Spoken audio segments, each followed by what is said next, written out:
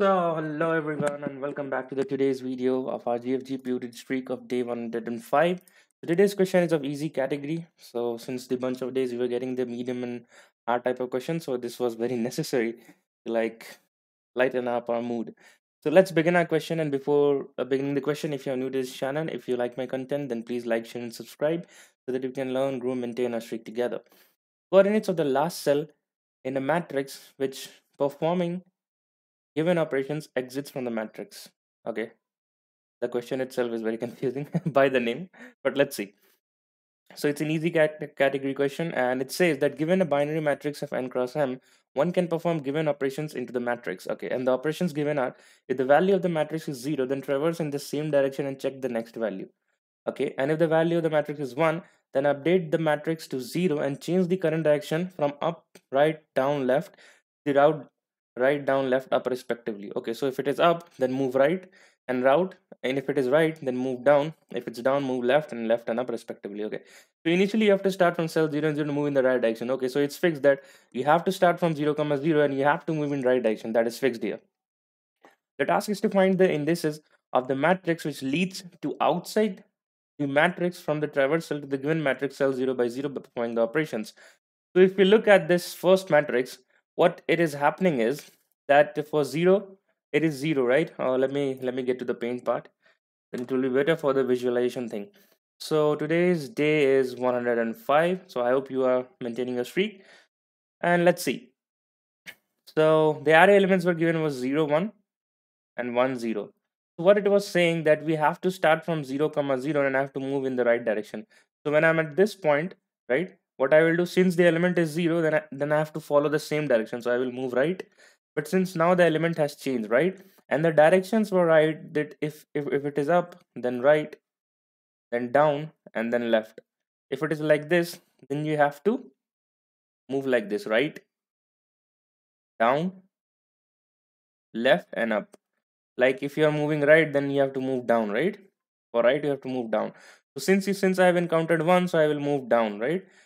Now I'm at the element 0, and if the case was 0, then you have to follow the same direction. So if I follow the same direction, I will go out of bound, right? So the moment at the cell where you found that you have to go out of the bound, what is the index of this cell? The index of this cell is, let's say this was 0 and 1, this was 0 and 1. So index of this cell will be, 1 comma 1, and this is our answer, right? Let us verify from this test case. So this is 1 comma 1, right? Let's try run the second test case also, and then we'll jump to our conclusion that how we can proceed on. So it is 0 1 1 0.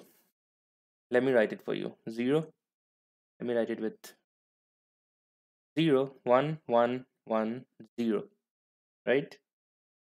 And what is the next numbers? 1 0 1 0 1 1 1 1 0 0. Okay, 1 0 1 0 1 1 1 1 0 0.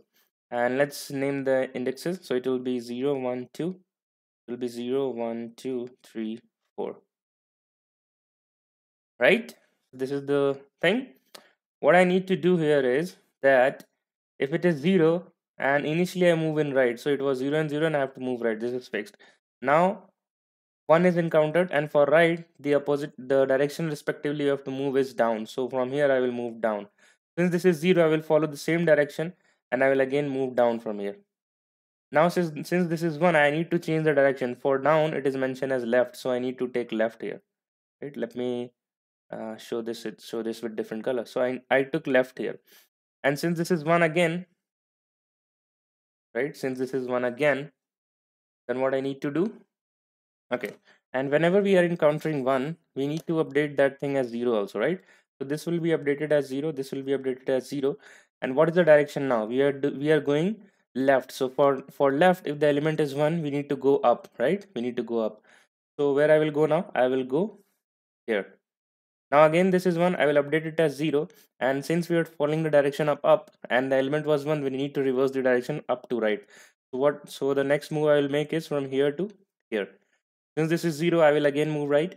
Now I encountered the element again as 1. I will make it as 0. And for the right thing, I have the corresponding direction as down. So I will move down from here. Right. Then again, I have 1. I will update it as 0. And for the down, I need to move left. So I will move left. Now since this is 0 again, so I will move again left. Since it's 0 again, I will move again left. And if you see that you are going out of bounds, from which cell? From this point of cell, you moved right, right? So that's that. So that's the 2.2 comma 0 is the answer. So I hope you understand the logic how this is running, right? Okay. So what can we do is, so what I do is, whenever we have this thing of moving up, right, down, and left, so I always prefer to make dx and dy array, because it saves us a lot of more code, lot of repeating code, let's say, right? So let's make first the coordinate thing. So if I am at particular position I and j, and if I move up, then that means that I am moving into the above row but at the same column. So I will say I minus 1 comma j. If I move right from this point, then I will say that I'm at the same column, same row, but I'm moving one column ahead in the right direction, right? If I move down, then I will say that I am moving one row ahead down but at the same column, right? If I move left, then I am at the same row but I'm moving one column behind at my current direction. So if I just update it, this is the up, this is the right, this is the down, and this is the left, right? If I update it, if I move up, the changes in the x coordinate will be I become from I to I minus 1, so I will say minus 1, and j remains j to j, right? So we are not adding anything or subtracting, so I will say 0. Similarly for right, I will say that I and I are not changing, so I will say 0. J becoming j plus 1, so I will say 1, right? Similarly for down, I is becoming I plus 1, so I will say plus 1, and j is not changing, so I will say 0. Similarly for left, I will say that I is not changing, so I will say 0, and left is getting that the j pointer is getting subtracted by 1, so I will say here minus 1, right? So this is my thing of moving the directions, right?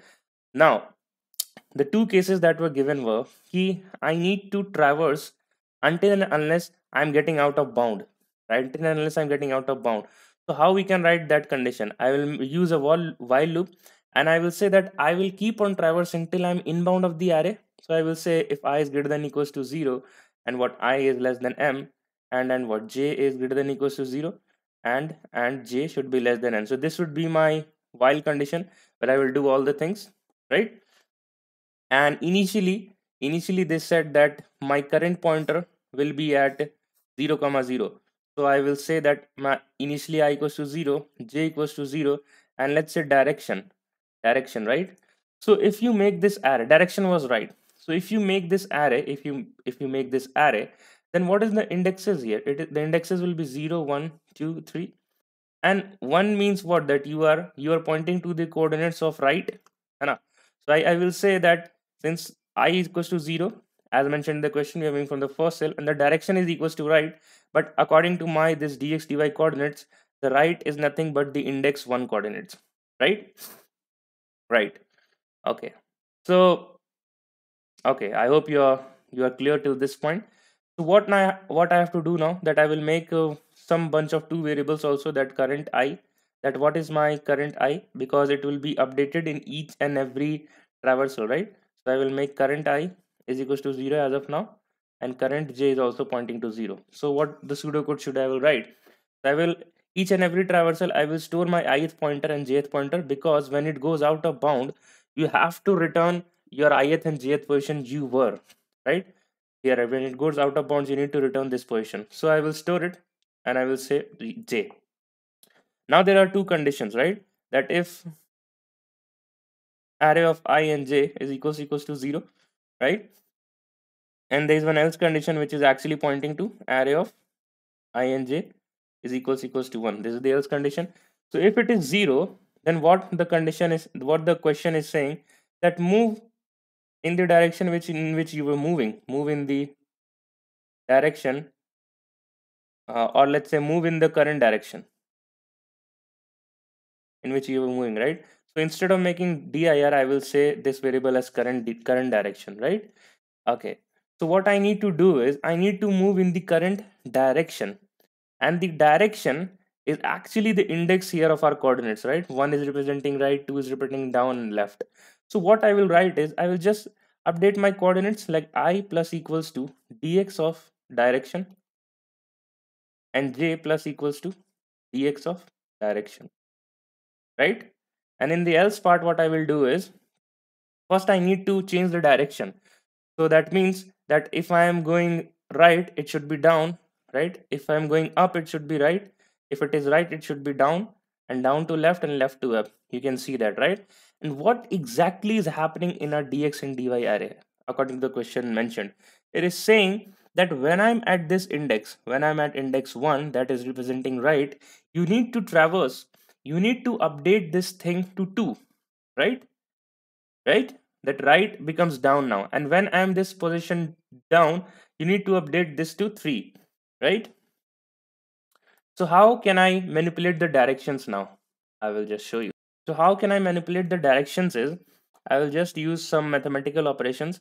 So what I'm saying, what it is saying is when you are at direction, my direction is representing with the bunch of indexes, so it is 0 1 2 3, and 0 means up, 1 mean right, 2 means down according to my dx and dy, and 3 means left. And what I need to convert it into up, if it is up, then I need to convert it into right. So let me use the different color here. I need to convert it into right. If it is right, I need to convert it into down, down to left, and left to up.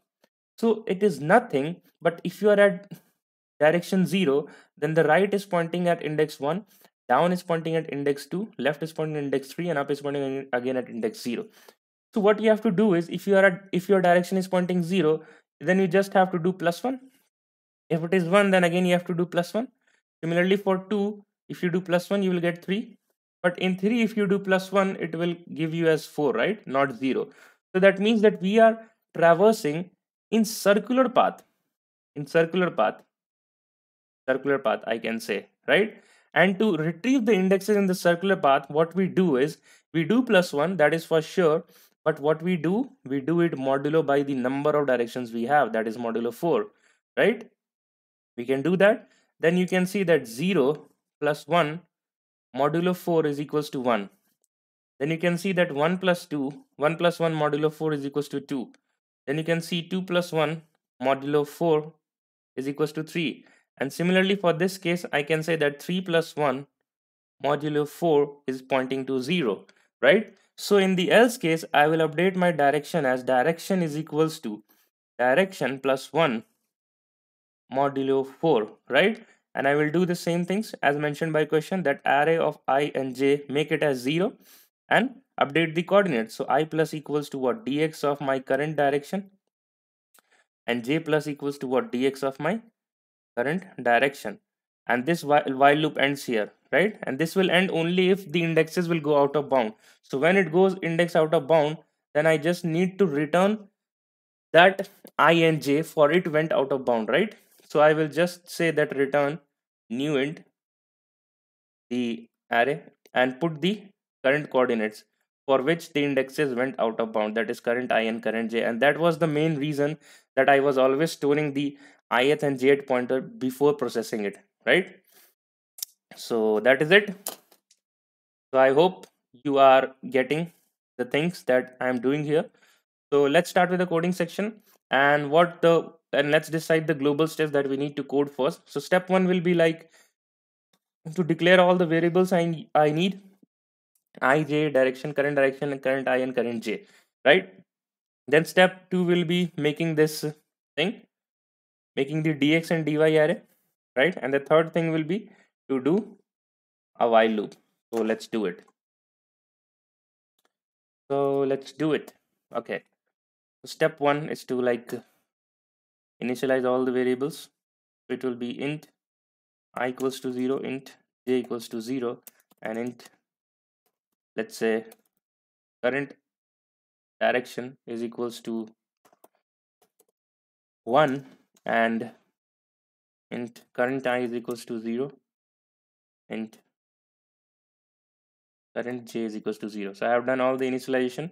Step 2 will be to initialize the dx and dy array. So let's make it. So for int dx, we'll be having some bunch of coordinates, right? And the order will be in this sense. The order will be in this sense that we are going up, then right, then down, and then left. So it is always very convenient if you have to move in all the direction, maintains dx and dy array, just like I always do in my graph. So if you watch any graph videos of mine in PUTD, I have always done this thing. It's like reduce the complexity of code. Like you do not have to repeat again and again your code. Okay, so the coordinates were -1, comma 0, comma 1, comma 0, comma 1, comma, right? Similarly, for it, the j coordinates corresponding to it will be 0, comma 1, comma 0, comma -1.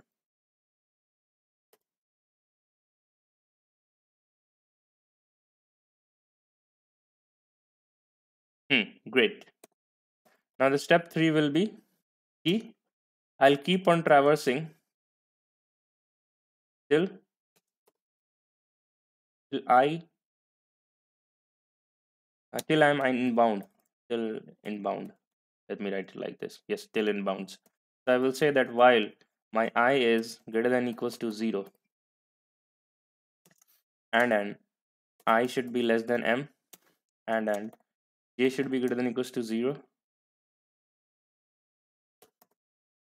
At the same time, j should be less than n, right? And I will store my current indexes, like my current I is pointing to I as of now, and current j is pointing to j, right?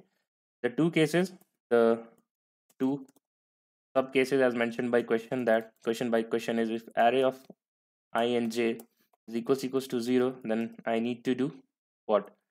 Then I need to move in the same direction, or let's say I need to continue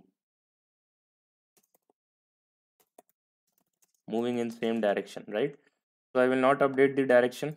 uh, I will not update the direction. I will say that just update the indexes, that I plus equals to dx of dir and j plus equals to dy of, I've used the variable current dir, right? So current dir, yes.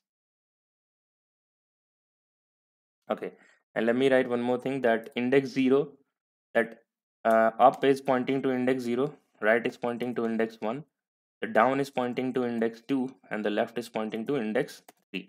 And that's why in this line number 51, I initialized the current direction as 1, because it was said that at cell 0, comma 0, you need to move in the right direction, right? So there will be else case now where the array of I and j will be equals to 1, right? And for that thing, what I can write is, so first I need to update the directions, right? And I already explained you that how I have to update the direction. The direction is equals to direction plus 1 modulo 4.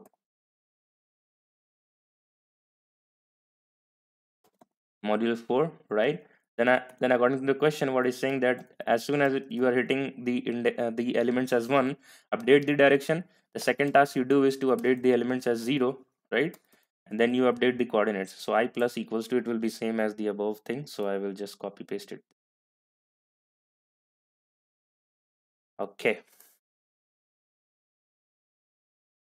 Okay. Great. Great. So this will keep on going into the matrix until and unless the index goes out of bound, and when it goes out of bound, it will be exiting from the for loop, and we just have to capture those capture the current I and current j for which it went out of bound, right? And that was the main purpose of storing this current I and current j, right? Because I and j will be pointing to the index that is out of bound. So I will say that return new int. I will make the array here itself, and I will pass the coordinates, which is the answer. So current I and current j will be our answer. That is it. So let's compile and run.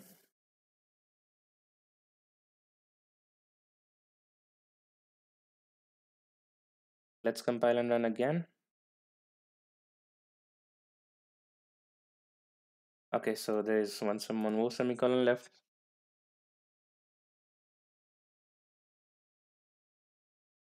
Okay, so cannot find symbol because I have used current direction as my variable and not direction.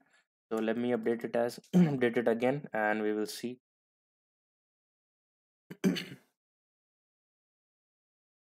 So that is it. Our output and expected output matches. And before hitting the submit button, We'll discuss about the time complexity, that it will pass or not, why waste our summation. So we are doing nothing but we are maintaining the space complexity of O of 4, so that will be constant.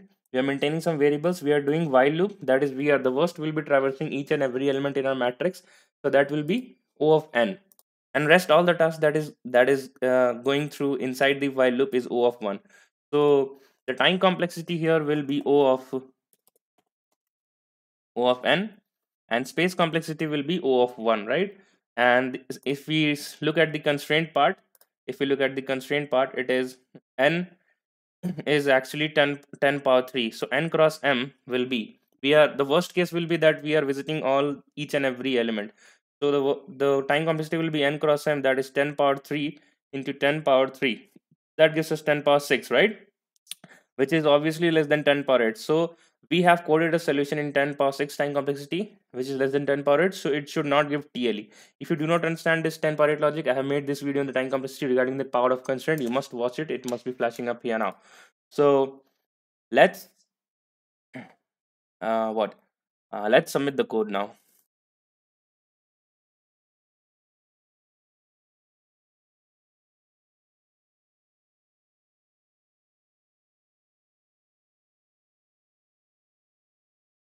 So great, I can see that all the test cases passed, right? And we were able to successfully do this problem in very much uh, a less amount of code, let's say, because we used this dx and dy array, and we updated the direction using the indexes. That was the main logic. If this thing does not click to you, you can also maintain a map also, right? To allow the entries to map the entries from up to right to right to down to left and respectively, right? You can do that, but why to waste the space if you can do it within using an dx and dy array. So that's the power of it. And okay, so let's meet in the next video of day 100 day 106. And few last thing, that's my DSL repository where the code gets pushed every time I submit on GFG. You can start and fork to get help with the source code, as well as this my Instagram channel. You can connect me here as well as on LinkedIn. I can see that many of you are started connecting me and asking the doubts that Bhaiya, I'm facing some problem here. So that's great. Kudos to you. And you can connect me here as well as LinkedIn for any doubts and guidance again. And yes, we'll meet in the tomorrow's video. Till then, keep learning, keep growing, take care, and bye bye.